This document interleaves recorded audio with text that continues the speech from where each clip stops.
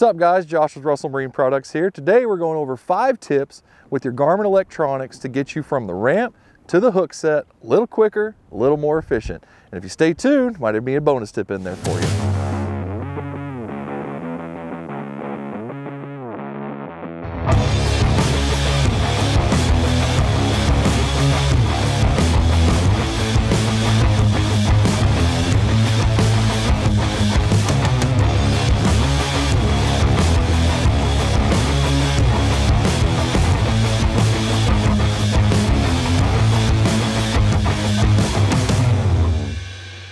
All right guys, so like we said in the intro, 5 tips to get you from the ramp to the hook set a little bit quicker.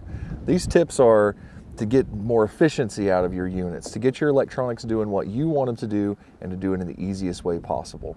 We're going to start off with tip number 1, and that's going to be setting your presets.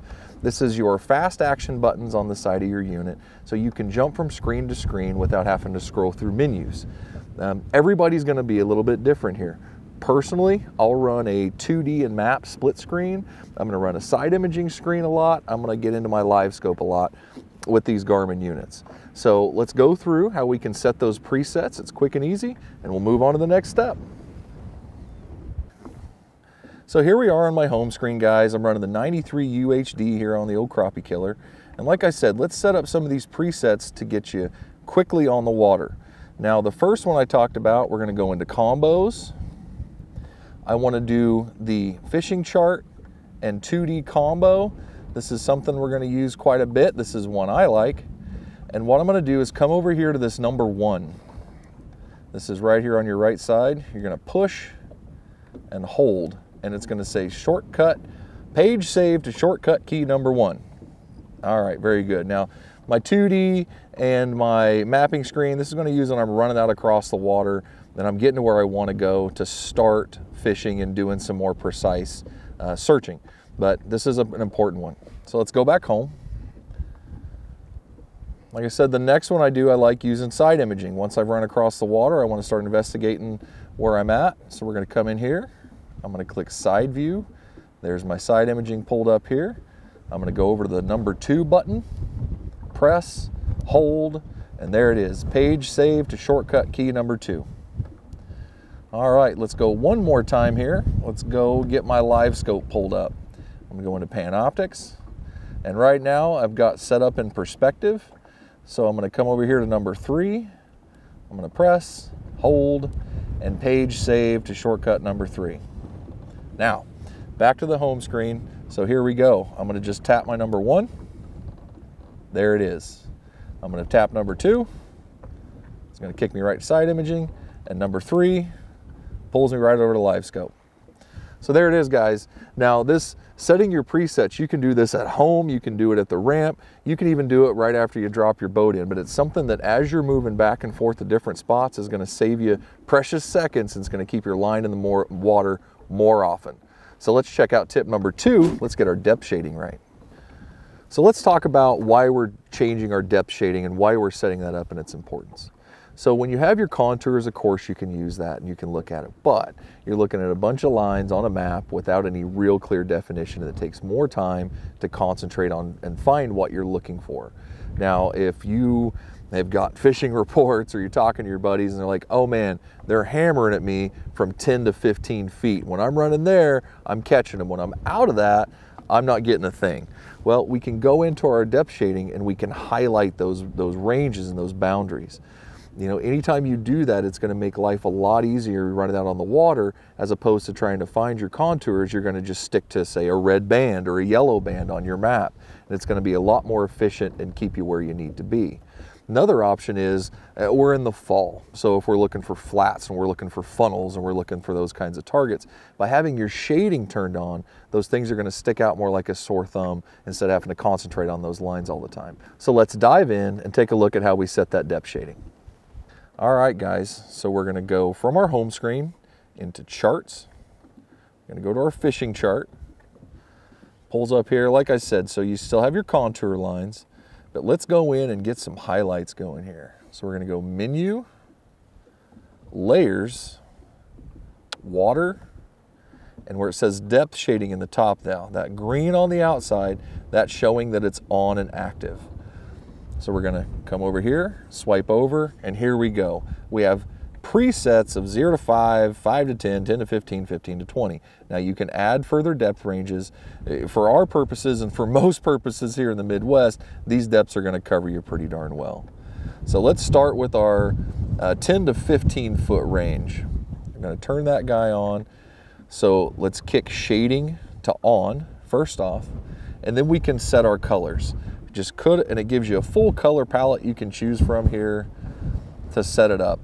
The yellow works fine for me. I'm gonna click that. So let's go ahead and get menu and go back and look at our map with our updates. Now, I'm in a pretty shallow piece here, so you're gonna see a very little bit of yellow as it's coming through. Let's continue to add some and see what we get. So again, menu, layers, water, depth shading is on, pull over. Now let's go set our 0 to 5 feet. Now this is gonna be a lot of the area I'm in right now up in this particular cove. We're gonna kick it to on. And again, we can change our color to anything we want. Let's give this guy, let's give her a nice blue. All right, so we're on, we're set to blue, hit menu, see what this updates with our map.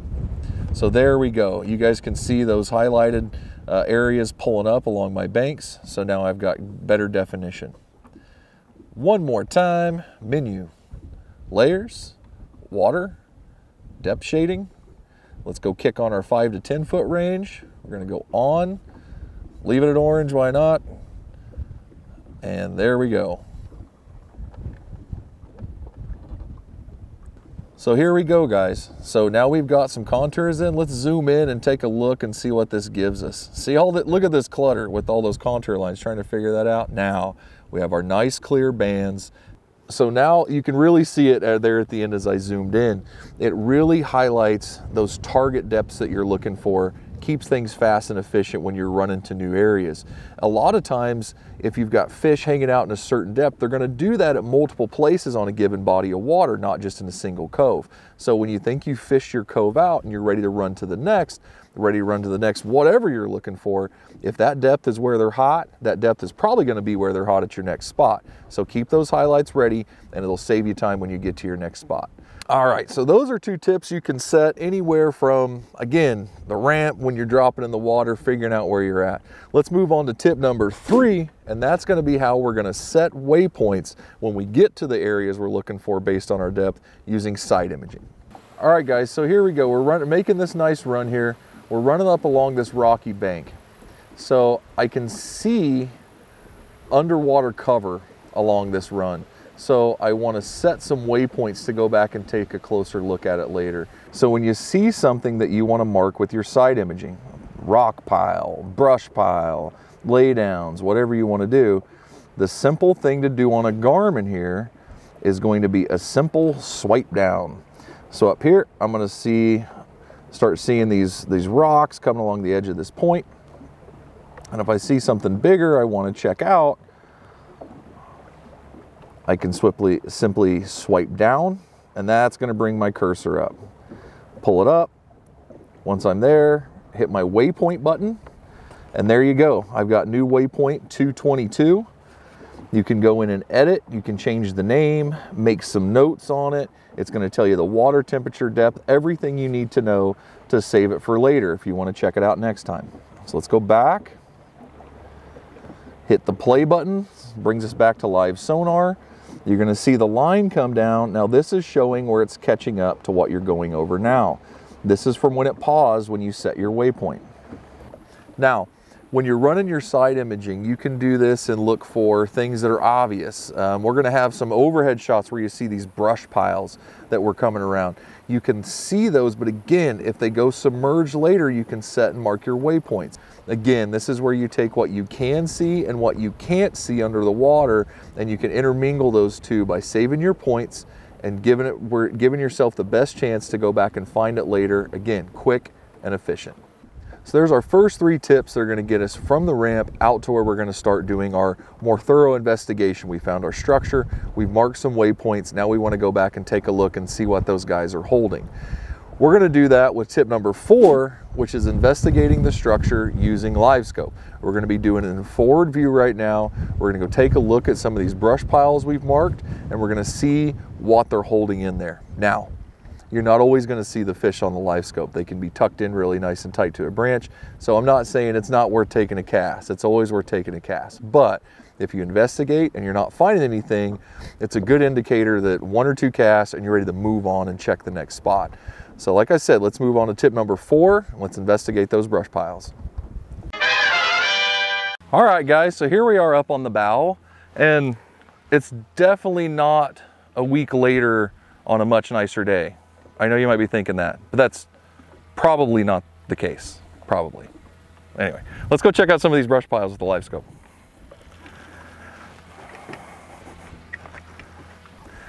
All right, like we talked about earlier, we came through, we found our brush piles, we found some structure, we set some waypoints.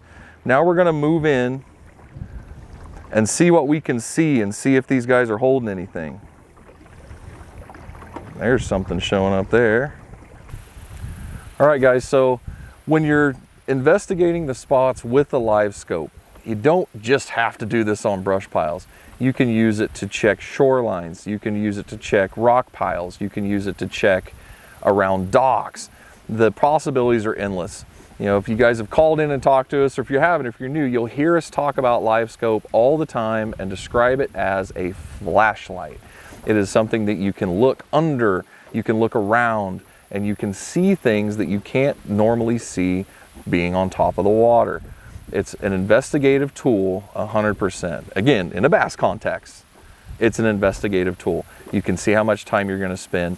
You know, if you're in the summertime and you're flipping docks and things like that, you can check around docks. You can cruise down a line of docks and hold the live scope off to the side, just kind of, you know, idle by, kick your live scope over at a 90-degree angle, and you can scan as you go. Just go really, really slow. The slower you go, the better return you're gonna get on live scope. All right, guys, so there's tip number 4. There's how we're gonna investigate brush piles and other structures with the live scope to see what it's holding, to see how much time we should spend on it, keeping our efficiency level high. Now let's move on to tip number 5. Now tip number 5 is how you anchor with your trolling motor on the spots that you wanna hang out and spend more time fishing and really pick those things apart. The things you need to consider with your anchor lock on your trolling motor, you have to consider your current, you have to consider your wind, and if you're doing brush piles, you need to kind of consider the way the pile is laying and how you can approach with your boat to make sure you're not setting yourself up for tons of snags, but you still are working through the brush pile. You're setting up with the current and the wind or the wind in your face. The fish are going to hang out facing up current. They're going to wait for things to come down to them. That's how you want to present your baits when you're running across those. So when you're moving into a structure, make sure you have it where the wind is in your face when you're nosing up to it. Then when you hit spot lock, the tail of your boat is going to stay behind you, you're going to hold still, and you're going to be able to fish into it. All right, guys, so there we go. There's R&P's Garmin 5 tips to find more fish moving from the ramp to the hook set. Now these are obviously their basic tips. It's ways to set up your electronics to be more efficient and get from spot to spot faster and get to the fish faster. You're going to be able to delve into each one of these tips and set your units up with more precise settings to really dial them in for different water conditions, days, you name it.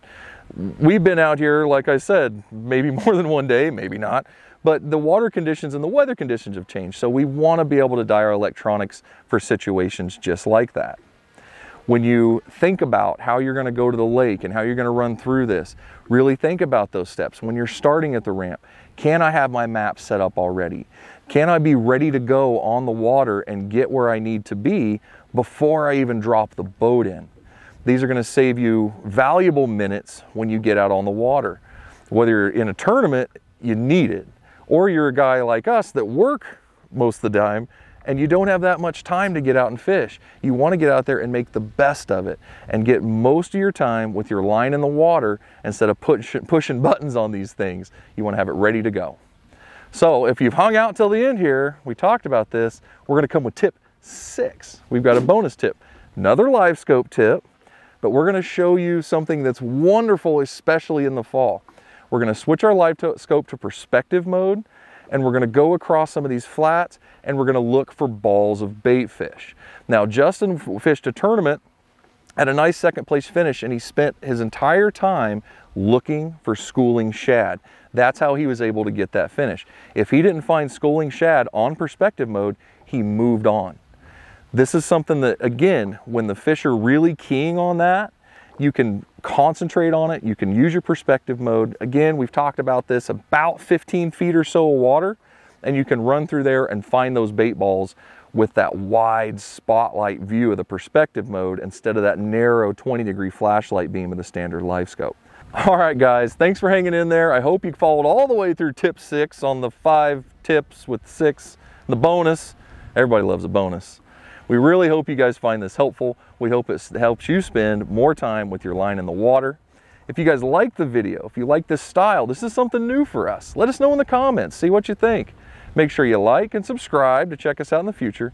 And as always, if you guys have any questions on anything electronics related, give us a call at 316-313-4113 or shoot us an email at sales@russellmarineproducts.com. We'll see you guys next time.